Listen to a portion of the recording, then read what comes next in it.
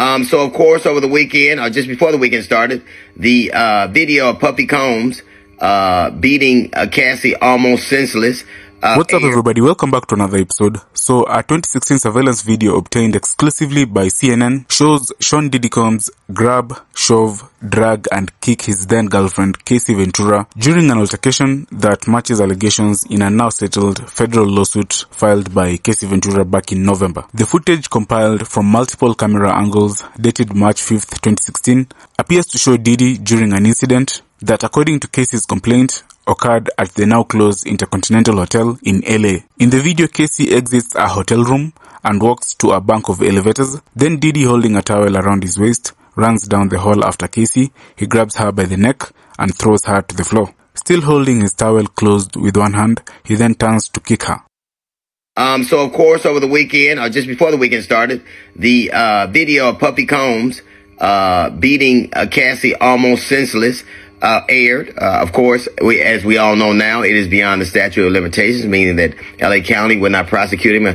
The thing that I find interesting is for real assaults generally across the country, the statute of limitations for actual assaults, felony assaults, the statute of limitations is about 3 years, pretty much all across the country. For misdemeanor assaults, it is a year and a half. There are people, and any number of people are coming out with all these stories. You've heard them ad nauseum on different outlets telling you about how they knew what was going on and how they were appalled. If you have a story to tell now, you could have told that story earlier. If you are telling a story about something you knew and you didn't do anything about it, you're not a witness, you're an accomplice. And these things can only happen with accomplices. These things can only happen with people who are willing to aid and abet as long as there's something in it for them. They're willing to look the other way or pretend like it didn't happen or to say nothing. The protection of womanhood requires that you may have to sacrifice something for yourself. You might have to do the right thing, even though it might cost you money. It might cost you an album. It may cost you something. But if we are going to say things like it is about the protection of womanhood, then that might require some level of sacrifice. I never have cared for Puffy. I always had an aura about him. I never have. I can't say that I've ever been in his company outside of the BET Awards, but he always seemed like that type of man. So seeing that video, as shocking as it was, for some reason didn't shock me at all. But the truth of the matter, there are a great many people who knew what was going on. A great many people who saw it. A great many people who could have said something and done something. A great many people. And you can tell who they are because now they're the ones with the story to tell. They're the ones, oh yeah, well, you know, if you had a story to tell then, if you see something, say something, but not now, then. He beat that. If he had done that to my child, I would hunt him down flat out. That would happen. Protection of, it can't be just our woman. And all this silly stuff I hear about, if it had been a white one, no matter who it was, nobody deserves that. Nobody.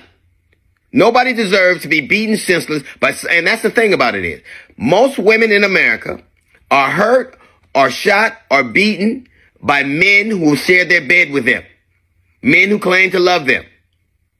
Men who are in a romantic situation or a sexual situation or an intimate situation. So it's not uncommon. But if we're going to say things like the protection of womanhood is important, act like it all the time.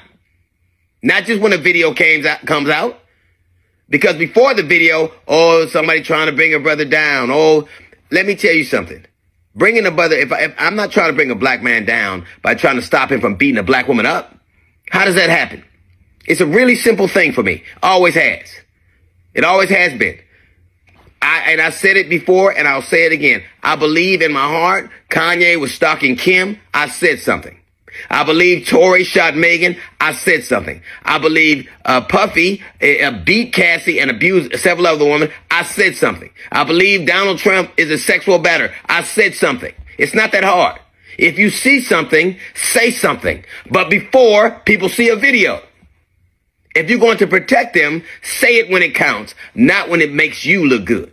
That's a little note from the GED section. Got the Jazz Report coming up in 15 minutes. It's the D.L. Hughley Show. People are coming out with all these stories. You've heard them ad nauseum on different outlets telling you about how they knew what was going on and how they were appalled. If you have a story to tell now, you could have told that story earlier. If you are telling a story about something you knew and you didn't do anything about it, you're not a witness, you're an accomplice.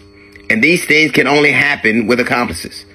These things can only happen with people who are willing to aid and abet as long as there's something in it for them. They're willing to look the other way or pretend like it didn't happen or to say nothing. The protection of womanhood requires that you may have to sacrifice something for yourself. You might have to do the right thing, even though it might cost you money. It might cost you an album. It may cost you something. But if we are going to say things like it is about the protection of womanhood, then that might require some level of sacrifice. I never have cared for Puffy. He always had an aura about him. I never have. I can't say that I've ever been in his company outside of the BET Awards, but he always seemed like that type of man. So seeing that video, as shocking as it was, for some reason didn't shock me at all. But the truth of the matter, there are a great many people who knew what was going on. A great many people who saw it. A great many people who could have said something and done something. A great many people. And you can tell who they are because now they're the ones with the story to tell.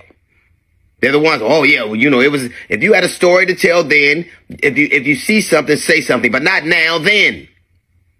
He beat that. If he had done that to my child, I would hunt him down flat out. That would happen. Protection of, it can't be just our woman. And all this silly stuff I hear about, if it had been a white one, no matter who it was, nobody deserves that. Nobody. Nobody deserves to be beaten senseless. And that's the thing about it is, most women in America are hurt or shot or beaten by men who share their bed with them. Men who claim to love them.